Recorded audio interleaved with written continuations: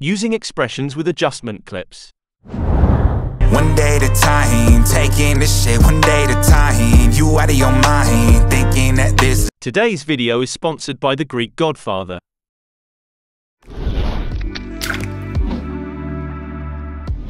Bring an adjustment clip on top of your clip, in the part where you want to apply the effect. Right-click on the adjustment clip, and select to open it in the Fusion page. Bring a time stretcher node. Double-click to the source time slider to reset it, right-click on it, and select expression. Write down this simple expression.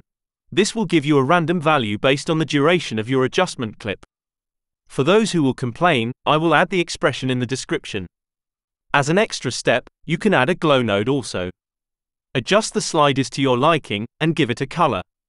Right-click to the gain slider and select to modify it with shake. Go to the Modifiers tab, and bring down the smoothness slider.